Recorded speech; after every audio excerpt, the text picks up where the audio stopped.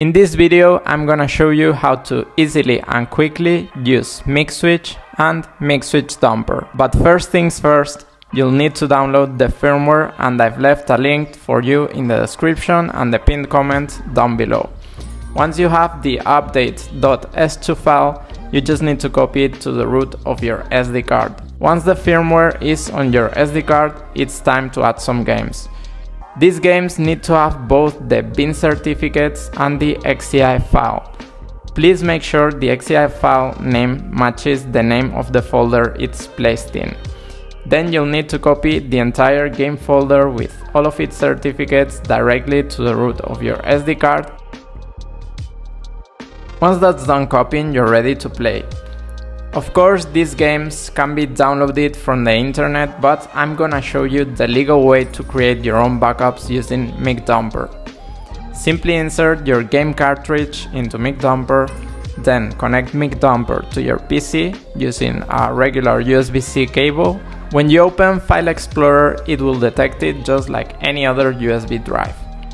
You'll see a system folder with the firmware and then a folder containing all the game files and the respective certificates. This game folder is what you'll need to copy to your PC or to the root of your SD card if you want to be able to use this game with MIG Switch. The backup process only takes a few minutes. While the cartridge is being cloned, you'll see the LED status blinking. It's important not to disconnect the device at this point under any circumstances, and once it's done, the LED will stop blinking.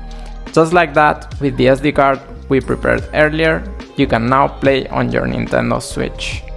Quick reminder, MIG Switch is compatible with all Nintendo Switch models like Switch Lite, the standard Switch, the OLED model, and also the Switch 2, without the need of any physical modification, no mod chip, and no need to void your warranty.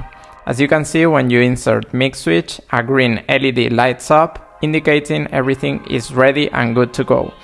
Then you can start your game without any issues. To avoid any problems with Nintendo or YouTube potentially taking down this video, I wanna show you that I have my original physical game cartridge here, which is why I'm showing it in the video.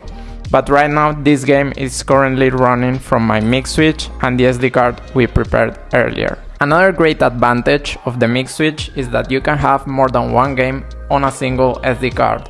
Just by pressing a button, you can easily switch between games. I really hope this helped you out, and if you have any questions regarding MIG Switch, MIG Switch Dumper, or anything else, just leave it in the comments down below. See ya!